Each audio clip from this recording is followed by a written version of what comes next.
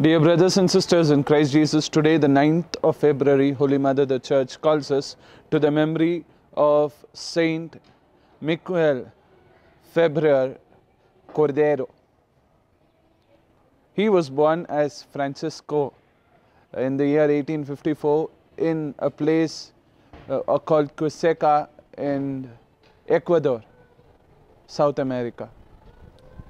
Miguel, or Francisco as he was called during his childhood, was born with a leg which was troubled. He was physically challenged. He had a feet which troubled him all his life. But this did not stop him from walking in the paths of God. When he was at the age of 15, he joined the brothers, lay brothers, for Christian brothers for education. He joined them, and then he was so well known for his education methods that people flocked to him and students liked him. He wrote so many textbooks, and so much so that his textbooks are used all throughout South America. But he is not known for this. He is famous, he is renowned for his catechetical teaching.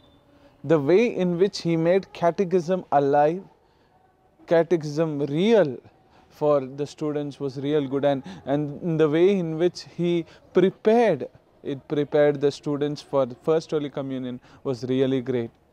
At a moment in Spain when anti-clerical movement was happening, he was the one who would see that the profanation of the sacred species is not done. So in order to save the sacred species from profanation, sometimes he used to walk 8 miles, 10 miles with a leg like his. Later, at the age of 56, he died out of pneumonia.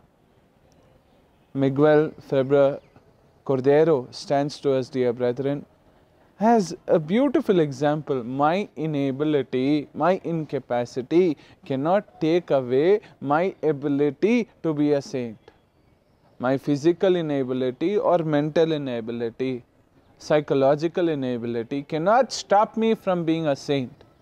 My inabilities should bring me much more closer to sanctity and make my life as saint much more possible. Amen.